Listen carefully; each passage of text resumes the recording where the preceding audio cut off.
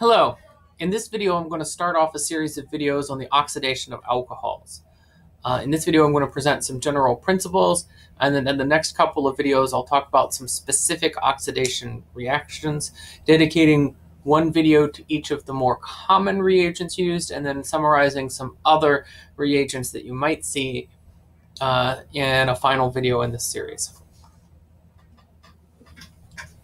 So, first, I want to take this moment to remind you maybe of the different sort of classifications of alcohols based on the substitution at the alcohol carbon: methyl, primary, secondary, and tertiary.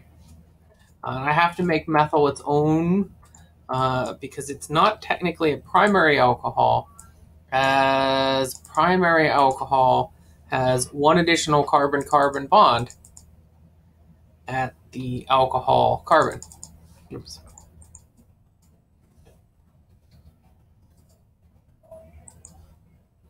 And really here I'm just going to step through from each alcohol what they can be oxidized into, and you will find as we go up each oxidation step, the number of alcohols or the number of things that can be oxidized at that step decreases by one, because each oxidation in effect removes a hydrogen from the alcohol carbon and a hydrogen from the oxygen carbon, at least in the first step. So actually I want to move all of these over here so I can make a label for my little table here. So here's my alcohol. Next row is called carbonyl. So if we remove a hydrogen from both the carbon and the oxygen and methyl group, we can move up to an aldehyde, specifically formaldehyde. The next step up for our primary alcohol is also an aldehyde, ethanol or acetaldehyde. The next step up for our secondary alcohol is a ketone, and our tertiary alcohol is not capable of being oxidized farther. So oxidizing agents tend to ignore tertiary alcohols. There are no hydrogens that can be removed at that position. As we go to the next tier, some of these carbonyl compounds can be oxidized further to carboxyl compounds. So for example, our formaldehyde can be oxidized to formic acid. Our acetaldehyde can be oxidized to acetic acid. Since the tertiary alcohol isn't going any farther, under the types of oxidizing reactions that I will cover in these videos, ketones tend to stop. Though there is one oxidation of a ketone that will oxidize it to an ester that will be covered in a later series of videos on the reactions of ketones themselves. So as we're coming in, as we're increasing the oxidation state, going up from alcohol to carbonyl, carbonyl to carboxyl, we're dropping off, starting with the most substituted. Tertiary alcohols don't react at all. Secondary alcohols can only be oxidized to carbonyl compounds, but primary and methyl alcohols can be oxidized to carboxyl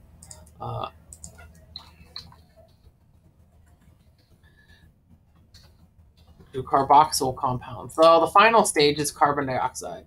The last oxidation, and it removes the final two hydrogens from formic acid to form carbon dioxide, can only occur in the methyl case.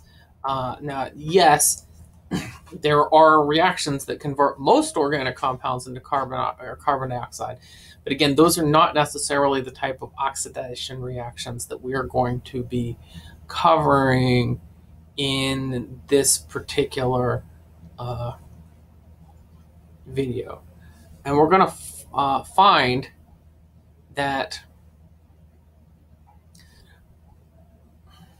you're going to find that there are a number of oxidizing reagents and conditions out there, but one of the most common type are the chromium-based oxidation. Let me start over. Let's talk about just some common oxidizing agents. I'll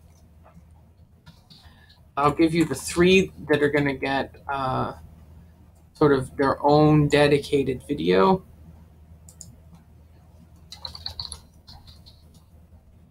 One of them is the chromic acid oxidizing agent. So we're talking about CrO3 plus some acid, usually sulfuric acid. And I do not like the way that came out.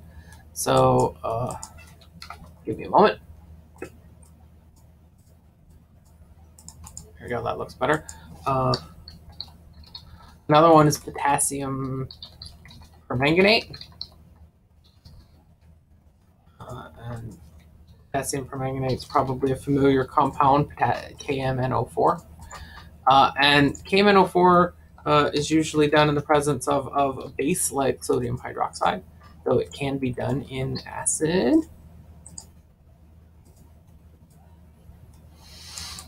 And then finally, there is this reagent out there called pyridinium chlorochromate, often abbreviated PCC, with the formula of C5H4NH plus, Cl minus, plus, and then ClCrO3 minus. And I'm going to dedicate a video to this compound as well. Some other oxidizing conditions that are out there are going to get a video just highlighting what they can do and what they can't do. Because what you're going to find amongst even these three, all of them are going to oxidize from the alcohol to the carbonyl step. Some of them, but not all of them, will oxidize to the carboxyl step. And generally anything that oxidizes things to the carboxyl step has a hard time stopping at formic acid and will over-oxidize that to carbon dioxide. So the next video is going to start with chromic acid, then we'll move on to potassium permanganate, following with pyridinium chlorochromate, and then wrapping up with some of those other oxidizing agents. Thank you for watching.